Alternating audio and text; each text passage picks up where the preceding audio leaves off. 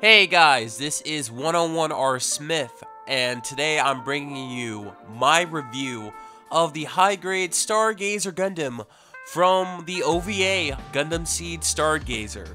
Now, before I begin, I'd like to give a huge shout out once again to Canadian Gundam for supplying me this model kit to bring to you guys. They have a large assortment of model kits ranging from Gundam, Digimon, Dragon Ball, and a lot of assortments from series that we all grew up in love with each other. Go check them out. They have a flat rate $10 shipping fee all throughout North America. So if you can, please go give them a check out. Tell them that Reggie and Gunpla Network sent you there. So now we got that wrapped up, here is the Stargazer Gundam, the high grade. This is the only kit of the Stargazer Gundam that we have right now. This series came out in the mid-2000s, right before 00, so 2005, 2006. And there is no other kit you can get of this right now, at least that we know of. I was apprehensive and nervous about this at first, but, you know, we have to give everything a fair shot. And completing the build, there were some surprises that I thought here. No, this does not have a complete inner frame, so if you're looking for that, I'm sorry. But in that, there is a great setup.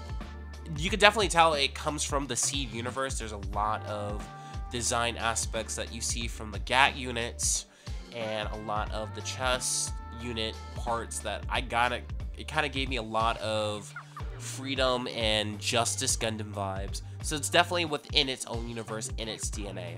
Putting it together, there was some surprising amount of articulation in the chest that I was not expecting coming out of it, but we do have it here. And overall, it was a fun build. It only took about maybe 2.5 hours altogether, and it was very thorough. Having it all together now, it's a great looking kit. You're not going to get the most amazing articulation out of it, to be honest. And the sticker use, it's bordering, I'm not gonna lie, it was a little bordering here. It has like a lot of these black trim parts that are very reminiscent of Burning Gundam from G Gundam. So I didn't mind that, but it was getting a little bit repetitive, and parts of me were going, Bandai, why couldn't you have just done separate pieces for it? But I have to remember, this is a 2006 high grade. You can't really have that many expectations coming out of it. So for its time, the sticker use was a little bad, but nothing was as atrocious as that gem piece on the side of the V-fin. That red is not included, even though they have red in the tray runner. They wanted you to put a sticker. I said, oh hell no, I'm not putting a sticker. I have PTSD flashbacks from HD00 Gundam when I saw that V-fin, so I took it upon myself to paint up that red part of the V-fin myself. It's not the cleanest paint, I'm still trying to get those small little details down together, but it's sufficient and I'm happy with it. So overall, this kit isn't bad. You have to take some expectations from the timeline of which it came from, but it is not a bad kit. So for its articulation and accessories, first the articulation, it's just fairly standard. The only thing that surprised me was the fact that the ball joints in the arms allow the shoulder and the arm to be somewhat separate, so it has its own articulation. I wasn't expecting that from a 2006 high grade, but hey, there's always room for surprises here, and I was thoroughly surprised in that. Unfortunately, it still had kind of like the T-bar kind of shape in the legs, kind of reminiscent of the early master grades where it's just a T, so you're not going to get that parallel split. The knees were sufficient, the ankles were surprising, but overall there's not much. And it's also kind of disappointing the fact that it did not come with expressive hands. Would have been a dope feature to have, but hey, you can't always get what you want. Articulation is average, it works, it gets the job done. Nothing special, nothing flamboyant, but everything that you need to get done is done. Accessories. Well, first off, the special thing about the Stargazer Gundam is it's a non-combative Gundam. Basically, this Gundam was designed to kind of just be a testbed for new technology. It's about sailing in space. That's why this Gundam was designed for. It is not designed for combat. However, the designers were smart enough to at least give it a beam rifle to have some self-defense, because, hey, space is crazy out there, especially in the cosmic era. You got, you know, asteroid belts, you got destroyed colonies, and you have a rogue strike Gundam coming after you. So you need something. So it's very sparse, but it's in line with the anime. So while you only get the one beam rifle, I can't be mad. It's what was in the OVA. But the main kind of accessory, or its effect parts, because this whole thing is about sailing. So it opens up the circle on its back in order to fly out in a range of sequences from the OVA, and you get these really cool circular green effect parts. They really pop out with the lime green. How it works is, thankfully, Bandai gave you an action base.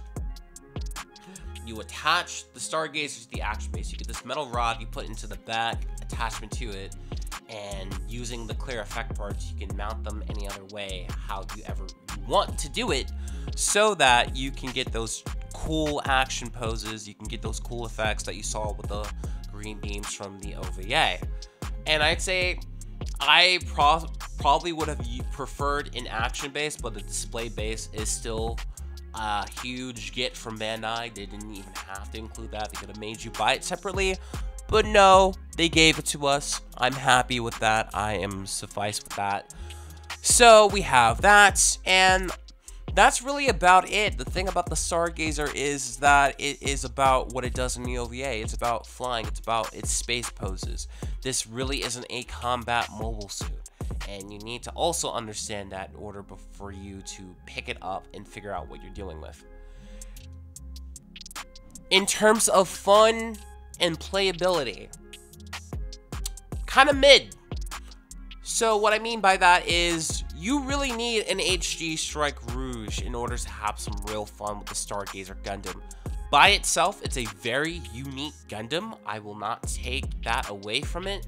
However, its lack of combat-oriented design and just by itself, it's kind of alien. Unless you're trying to have a whole seed collection, then you can really start to pop off a little bit.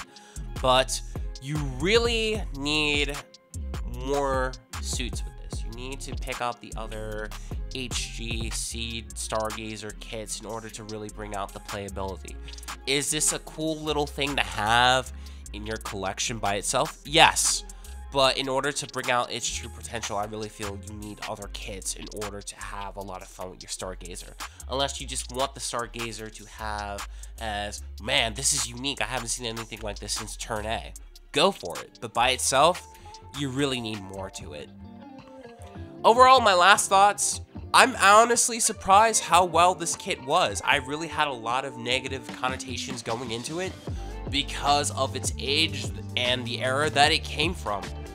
I was, for the most part, wrong. This isn't bad, and I'm really happy to have it as a part of my collection, and I'm really happy to build it up for you guys. Still, it needs more kits to occupy it with itself.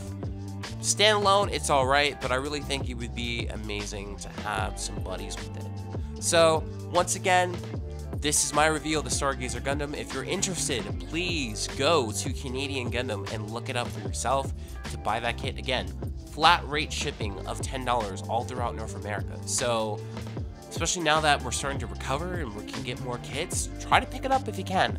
By the way, I am Reggie, and I will see you later.